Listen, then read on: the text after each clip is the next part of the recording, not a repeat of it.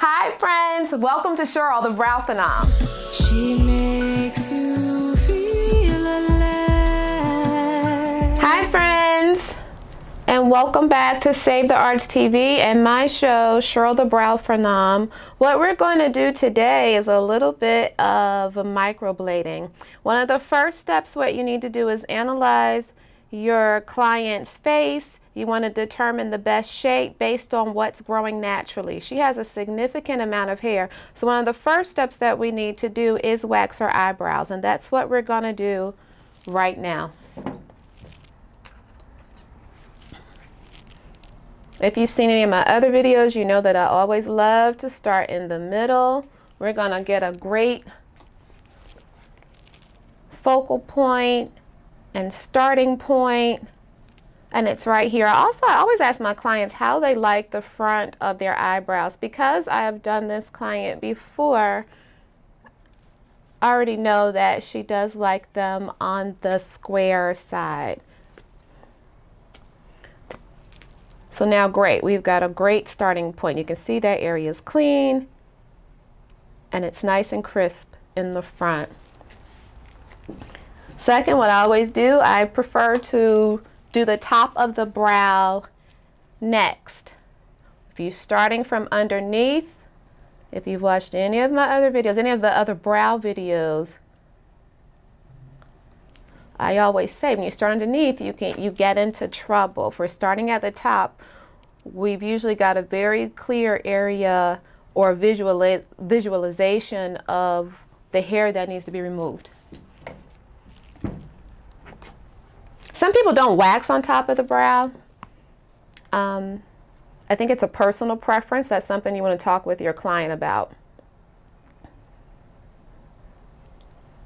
And so again, because I've done her before, I know that she doesn't mind that. And it also gives that area a very nice clean shape. If you can see now, it's coming all together and we haven't even done that much. There's a huge difference with just doing these very minor areas.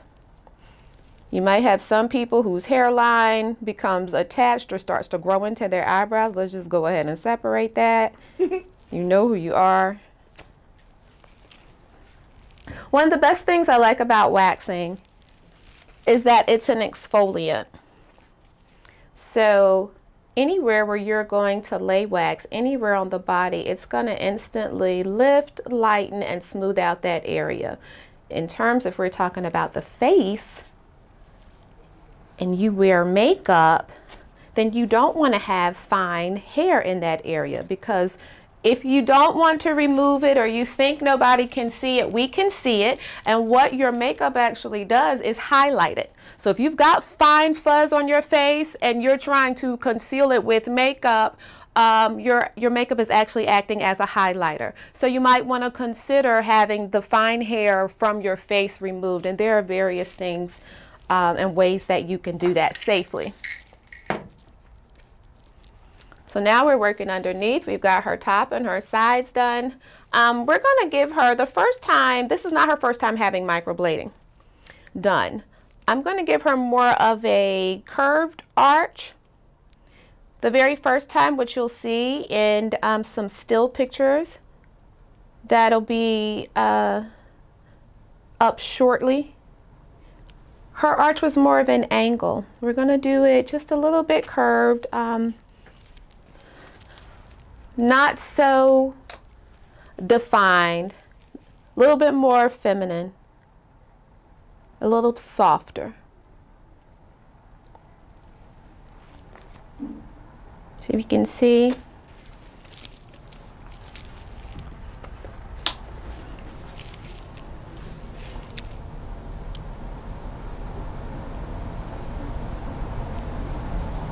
If you're looking at her other eyebrow, this is not the one that has the scar, because that's the area where I'm going to do a few short strokes. But we're still going to wax it. So if we didn't do anything else, and this is always my goal with any of my clients, if you have the ability, I still want you to be able to wear your natural eyebrow if you wanted to. as well as being able to fill it in yourself if you wanted to. But if you didn't, I want you to be okay with that. So I'm going to always try to maintain the integrity first of your skin, and then of your hair, and then of your look. I'm not going to make a mistake or try to take off too much hair, because I want you to always be able to, if you didn't have on anything, I still want you to look as flawless as possible. So if you can see the difference in the two brows, we've just waxed that one, you have this one, and then what I'm going to do is wax this and remove the hair that's there as well. The scar is right in the middle. You can see that. So I'm going to brush it. We've already had trimmed the eyebrows prior.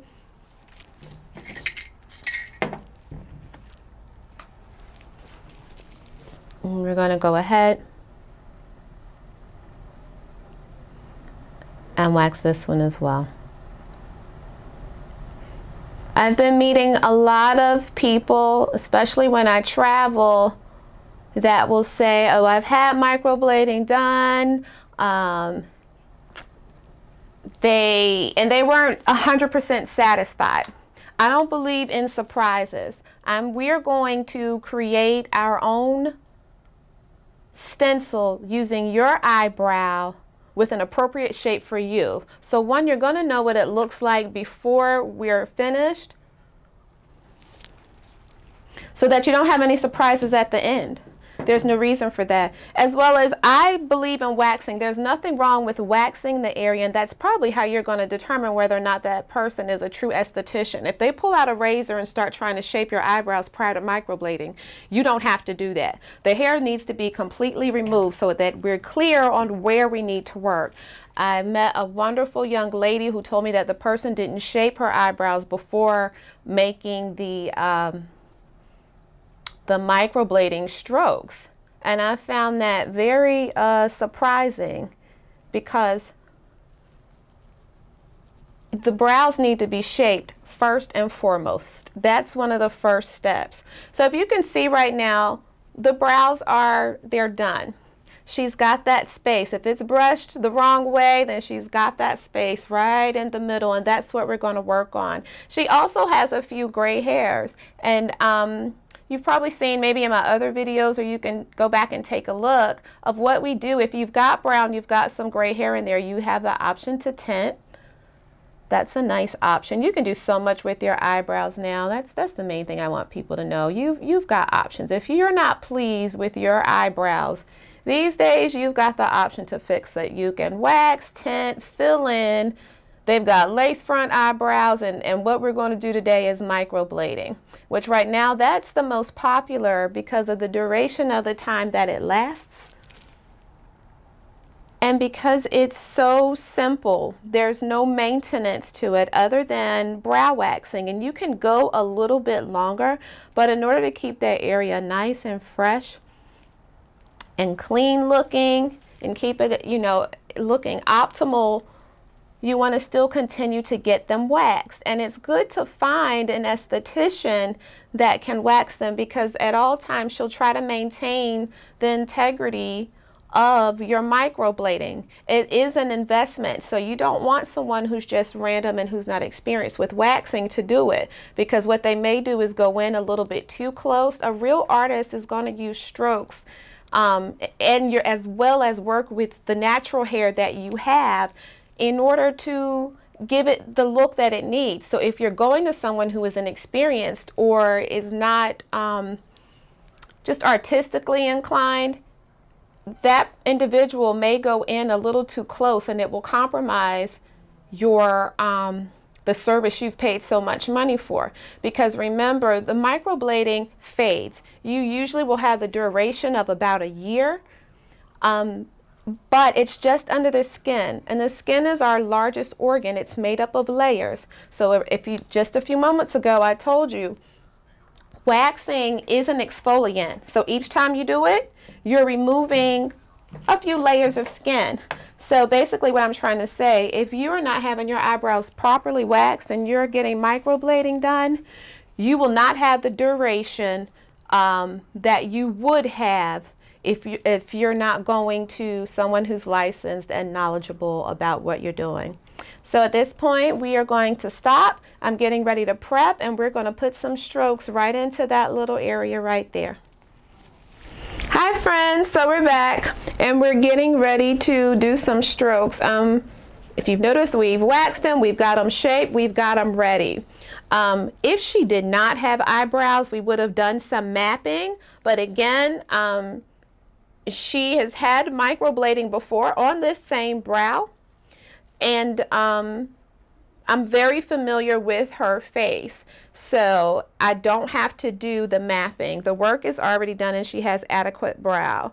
We did not need to do, or we didn't have to do face mapping with this or eyebrow mapping. It's clear that where our starting points are very clear, as well as where it ends, as well as where her arch is. I'm very familiar with this client, and she's had microblading before, actually in this same area. So right where this scar is, faintly, very, very faintly, there are some strokes left. I'm not sure if you can see that. People ask me all the time, well, what is it going to look like when it fades? What is it going to do? What will I have to do? If your microblading was done correctly, if it was done well, if the pigment that you used is premium, this is the effect that you should have. Nothing. There's no change of the color. There is a very vague hint of it left. I'm gonna actually have to look back at the shot that we did with my phone to give you the exact date. But if I had to guesstimate right now without having the first one right in front of me as we're filming, I am going to say it was approximately 3 years ago. And I'm going to ask this client, when did it really start to fade? Did you get the longevity of about a year and a half? I did. It has been about 3 years since we initially did the microblading for the scar. And it lasted about a year, maybe a little over, before I started seeing where I would have to kind of fill it in a little bit with a pencil. I do know initially when we first did it, we just did the one session, and I want to speak on that because I know that there are times when people have to go back and get retouches. And I did not have to do that. Mine lasted, like I said, about a little over a year without me having to even go and get retouches done to the brow.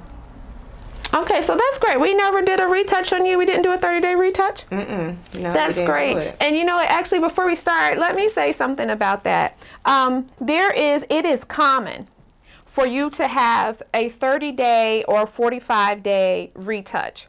And what that is supposed to be, it's not to have to go back in and do the whole brow completely over again. It's just to fine tune it, to maybe make them thicker, to maybe make them longer. You even have the option to maybe round out the front or define the arch area. So don't get disenchanted. I want people to know that you will probably, for the most part, I'm going to give it 92%, of people are going to have to get a retouch. And what most certified micro pigmentation specialists do is include that in the initial price. So then that way you are done. So if you've got to go back 2, sometimes maybe even 3 times, those should be at distinct and timed intervals so that you can experience the optimal results, because after that, that's when you're going to have the longevity of about a year and a half. So this is a manual method. People ask me all the time, well, what do you use? What do you use? This is a tool, and it's disposable. All of my the things that I use really are. I like to use them on one client, then that's done. The cost is more than enough for me to cover what my supplies are, so I do not mind having everything completely disposable, and especially the needle. It is sterilized and it comes in a sterilized package. So again, what I'm going to do is go ahead and we're going to start. I'm going to look at her other eyebrow, though I've already done this, and like I said, she's had it done before. I know the exact area where she needs it. But for the sake of the color, I'm going to have to carry this back through both eyebrows. So we're going to start right at the front. And I'm holding the skin very taut. You have to stretch it. You have to get it tight. One thing that does, it gives you a distinct area of where you need to work. It lets you know, as well as it diminishes the discomfort that the client may or may not have. Everybody's pain tolerance is different. I've got some pigment on my needle. And you can see that those are little strokes.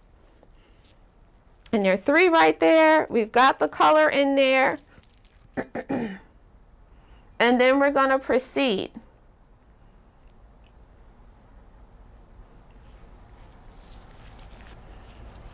I don't like to get a lot of color on mine because I want to keep it very clear of where I'm working. I want to be able to see it. So I just lightly do it. We're going to go back in and we're going to do it again. I'm using the other hair that I left because we've already got her shape. I know exactly where I need to work.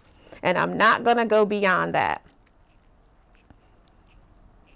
You may not be able to see it, but I can also see very little, hang in there, strokes from the previous application that we did. They're very light. I don't know if you can hear that sound. It makes a nice little scratching sound. And we're going to, after I finish making this initial round of strokes,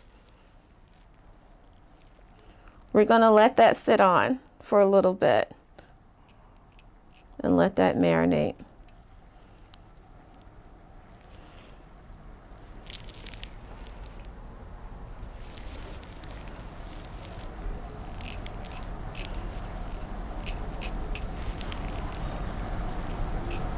It's not too discomforting. It actually feels kind of like a little scrape against my skin. Once you get used to it, it's almost like a tattoo. I don't know if anybody, lots of people have tattoos now, but the initial outline is usually what's more discomforting, and then as you continue with the strokes, I just kind of get used to it. And that's good to know, because someone can give you a basic description of that feeling, but it's hard to explain. It is something that you get used to very quickly. Again, the reason why I'm doing the right eyebrow as well is for the sake of the color. And let's talk about that. I had already predetermined which color I'm going to use. For those of you who may not be in the area and you can't come to me and you're considering having it done, that's why we're doing this video, so that you'll have all the information that you need. And one thing that what you don't want to do when you're looking for an artist, they need to be able to discuss the color with you. If somebody pulls out some black pigment and they want to put that on your eyebrows, that's a sign to say that you don't want to do it. You do not want to proceed. Black will fade, especially if the base is blue.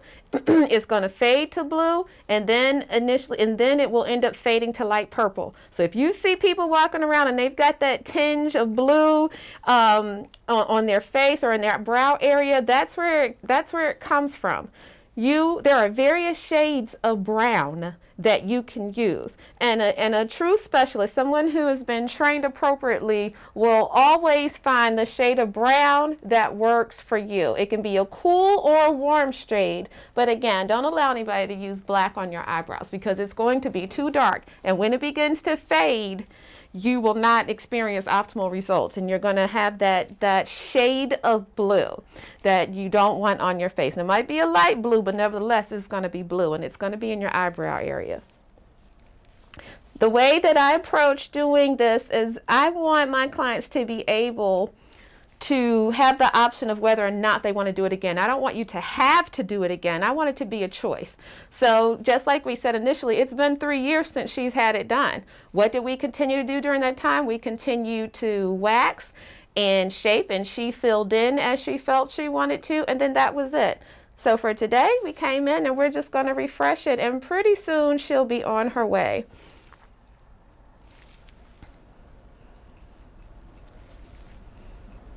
You always want to create strokes on both parts so that the color remains uniform throughout.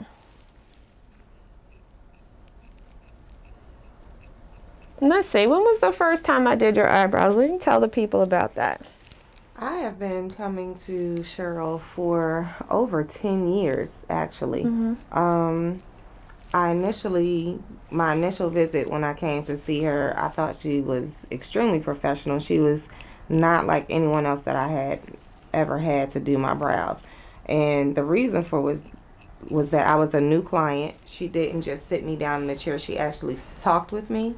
So she did kind of like a small consultation to talk about my skin, if I had any skin issues, if I was allergic to anything. She really took her time. That's what I liked. And then she pulled out a little measuring tool. That is when I knew that she was the truth. She was a professional and she was an artist. She actually measured in between my brows to make sure that the symmetry was the same on both sides. She noticed that I had the scar immediately, and then she stopped and she talked to me about the scar and, you know, how I like my brows shaped. It took maybe 1 or 2 times, I would say, for her to get comfortable with how I liked my brow shape with the scar, because I was very self-conscious about it at first. But since then, she has been doing all of my brow work. She does my facials, anything that I need done in relation to skincare or my brows. I have been coming to Sheryl for, like I said, over 10 years, and I recommend her highly. Well, thank you so much. And it's true, you know, somebody stole my measurer. I had to get another one. They did. And that's important to me, for it to be as even and as perfect as we can get. That's going to be my goal. I can't tell you how many people I've met and I say, well, how do you like your brows? And they'll say, nobody ever asked me that. And I'll say, well, okay, well, let's see. What do you like? My biggest, well, I can't even say it's my biggest. It's just one of the things that really get me is when people have someone else's eyebrows on their face. Eyebrows are not cookie cutter. They have to match the person's face, and you have to be able to discern that immediately when you see someone, especially if you want them to look good. And this is how I earn a living. So I want you to be pleased. I want you to tell other people, and I want you to return. So we're going to do now, we're going to let this sit on. We've got some strokes in there. If you can see clearly where they are, where they're supposed to be. We'll let them sit on for a while, and we'll be right back. Okay, friends, so we've just completed the strokes. Again, she didn't need that much. It really only took moments to do and to carry it through. If you can see me brushing through it. Now, aftercare. What you want to do is keep the area moist and keep things from getting in it. So I recommend something that's been around forever. If it's safe for babies, it is most definitely safe for you. And it's A&D ointment. And you want to put that on at minimum twice a day for 7 days. During that time, usually about somewhere around the 3rd or the 4th day, it's going to begin to possibly itch. And it will flake a little or scab, just like a regular tattoo would, probably not as much. So somewhere around that 3rd or 4th day, you'll start to notice it. It'll do the bulk of that for about 24 hours. And what you want to do during that time is be careful not to pick at it, don't scratch it. Just keep it moist. So even with cleansing, all you want to do is just pat it, pat the area. You can cleanse your face, but if you're using a face wash with possibly salicylic acid in it, lactic acid, glycolic, all of those things that we have in our face washes, you just want to be careful to avoid that area. But again, you want to keep it moist for 7 days. That's going to help you, well, it's going to help combat the itching. And the consistency of the A&D is similar to that of petroleum jelly. And what that does is help to keep things, the environment, from getting into it. So you can do your normal routines. You can work out. You can go to work. There's typically nothing that you have to avoid except for getting anything into the area. So although you can towards a certain point towards the end start to put makeup and things like that on, I would just simply say let's just avoid it. So you want to avoid your eyeshadow and all that other kind of stuff. Go ahead and let it properly heal so that you can experience the longevity of the results, because the more manipulation that you do in the beginning stages, that will delay the healing, and it will also shorten the duration of you having the perfect eyebrow. Do you have anything you want to say, friend? No, I feel great, and I'm excited to see the results. You know, I'm excited. It's going to look great, just like last time. So friends, now we're done, and I'm going to give her the mirror so she can see them for herself. She's been a great client. Oh, wow. It hasn't taken that long for her to achieve and have the eyebrows that she wants. So if you have any questions, please just go ahead. You can send me an email at Sheryl the Brow Phenom. I've gotten a lot of questions too about classes. I do one-on-one classes. You can also reach out to me via email with that information. Any questions that you may have, Sheryl the Brow Phenom at gmail.com. This is Save the Arts TV. Be sure to like and subscribe and view all the other wonderful videos that you'll see there, and we will see you next time. Bye, friends. Save the Arts TV. Let's go.